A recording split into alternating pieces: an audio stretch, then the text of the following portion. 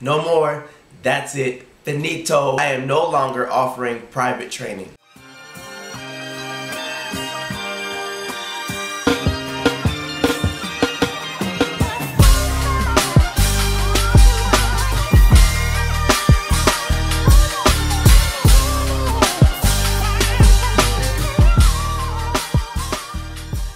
So here are my reasons. Number one, my ultimate goal is to inspire millions. When I used to be a personal trainer, we had 1 hour or 30-minute sessions. Let's just go with 1 hour sessions. If I work a 4-hour day, I'm gonna work with 4 individual people. Now, many times, those people worked 2 to 3 times per week. I only had a small handful of people that I could influence, develop, and improve and make happy. I just simply can't work with enough people. When it comes to track and field and I'm working with individual athletes, there's a lot of downtime. If I give an athlete 1 hour of my time of training, we gotta go through warm-ups. Warm-ups takes about 20 to 30 minutes. Then from there, can we really get a 30-minute session in? And within a 30-minute session you're not really just running and jumping. There's a process of, running and jumping and then coming back to me to get that critique or whatever it may be. It just takes time. So in that 30 minutes, we're only going to get maybe 5, 10, 15 minutes of actual coaching. It feels like it's a waste of my time when that other 15 minutes that's downtime can be used up by another person. So ideally, it'd be more of small group, such as 3 people I think fits best, as long as those 3 people are doing the exact same thing. I get this question asked all the time, can I come do private training for triple jump or long jump? Now just really think about it. When most athletes come to me, they're simply not strong enough. They can't hit certain positions because they're physically not in a conditioned shape. Why would I want to spend time teaching you how to jump in those motions when I need to get you in physical shape? To break this down even simpler, let's just say you're in gymnastics and you come to me and say I'm a gymnastics coach, and you say, I want to learn how to do a double backflip tuck stand. I strictly warm you up and have you do the double flip back tuck stand over and over again. A few things happen. One is it's dangerous. If you're not capable of doing that flipper motion, you can get really hurt. The way gymnastics works, from my understanding, is you walk in and you do level 1 training. Level 1 training is only like a cartwheel, lunges, whatever it may be. Then there's level 2, 3, 4, 5, and so on. When you hit certain levels, there are certain abilities or tricks or stunts that you're capable of trying or doing. If you're a level 10 gymnast, you're supposed to be able to do, let's just say, a backflip or things even more difficult than that.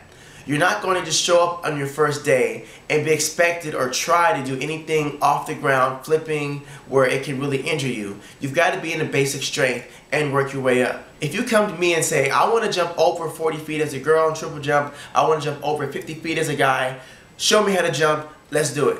I'm not going to just put you in a level 10 position of movement. You can't get there, you're not strong enough. To jump 50 feet is very challenging as a guy. As a girl, 40 feet is very challenging. I can't just thrust your body and move your body in these positions without any type of initial training. Doesn't make any sense. Basically, my format is very simple.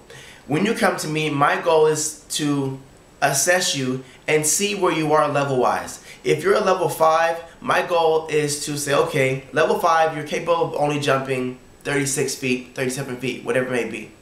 And to get you to 40, I need to get you to level 10 when it comes to that development level. Well, we got to go train and do lunges and squats, get physically stronger, and train our body to be able to handle level 10 training.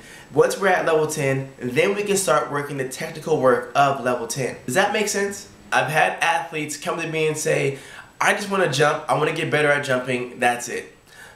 I tell them no. I tell them no because many times an athlete needs to have strong hips, they need to be flexible, and if they don't have these elements, it's dangerous and can hurt them. Because if I'm expecting them to separate their knees further, or extend in the pit, or find certain checkpoints within their jumps, and they're not flexible enough, it's going to put those muscles, ligaments, tendons at a very vulnerable position, which can cause injury.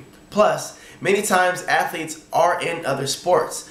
Like, for example, I will never have a football player come to me and expect to learn how to jump during football season. It almost never happens. But I do have basketball players that come to me during basketball season. They say, I had 2 games this week, I got 5 games this weekend. Since I have Wednesday available, I want to come learn how to jump. No, you're going to get hurt. You're overtraining. Track and field is an event where if you're not 100%, you will not run 100% of your speed. Basketball, soccer, you can perform at 50%, 80%. You can have a rolled ankle and kind of just tough it out and go for it. Not with track and field. If your ankle is taped up, your overall time, your overall distance will suffer because your range of motion in your ankle is limited. Here is the solution that I offer. Join my track club. Why? Because I know you're going to be doing the off season correctly, you're going to be doing the in season correctly. It's going to be under one way of thinking, and then you try it. If it works, great. If it doesn't, exit. Get rid of it, try another idea. What I do is, we do 5 weeks just of base training. Then the next 6 to 7 weeks is strictly an advanced base training.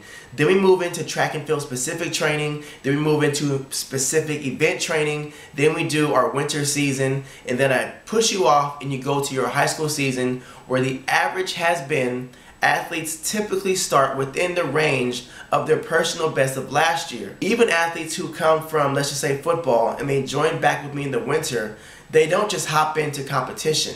They go through that same 4 to 5 weeks base training to convert their body from football to track and field. It's very important that you guys focus on the transition where it's safe, getting your body in shape for that event, and then go from there. So that's why I personally don't do private training anymore. I'm pretty sure there are trainers out there that will take your money and train you privately and have you doing those random back tuck flip handstands from day one. That's just not who I am or the brand that I represent. Please make sure to subscribe, like, share.